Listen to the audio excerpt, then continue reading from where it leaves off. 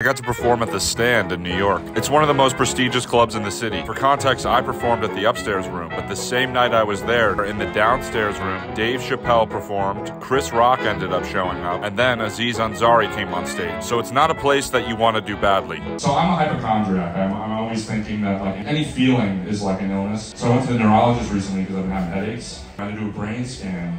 And they put all these wires on my head. She's like, all right, sit in this dark room for 20 minutes. We're gonna scan your brain. Don't move, just close your eyes. I swear to God, 40 minutes go by and I'm still in this room. I'm crying. I'm like, they must have found something. An hour goes by. She comes in the room and she's like, oh my God, I forgot you were in here.